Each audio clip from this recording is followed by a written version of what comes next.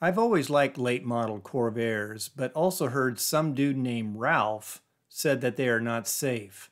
In fact, he said, not safe at any speed. Huh. Okay, so what I'm thinking is that the reason it isn't safe is because it's severely underpowered. So to help make it safer, I rationalize that what it needs is a V8 with a turbo, just to make sure it's safe.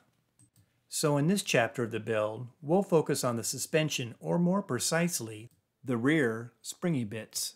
Cantilever coilover shocks are used because, well, there isn't enough room to fit the springy part in between the tire and chassis. This isn't my first go around with Canty suspension, as I did a job a few years back on a 49 Willys wagon.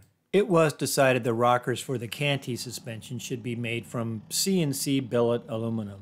For no particular reason really, as they could have been made from steel with only a slight weight penalty. But it just seems like a proper rocker should be made from aluminum. Besides, a friend of mine has a CNC machine and more importantly knows how to use it. I don't have the chops to program or run the machine, nor do I speak SolidWorks. My language is cardboard templates.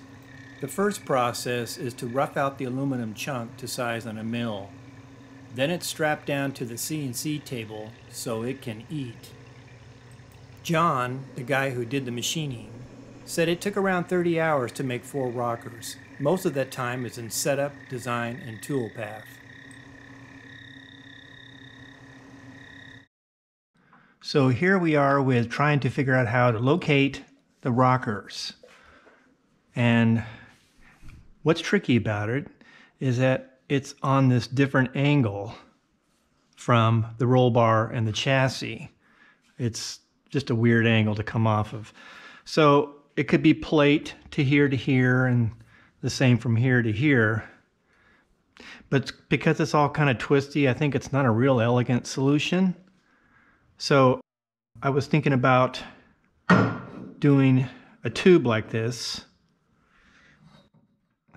putting a tube in here like this, and running a spud tube with a washer and a hole right there, like that, to bolt, so that the spud interrupts the tube going up.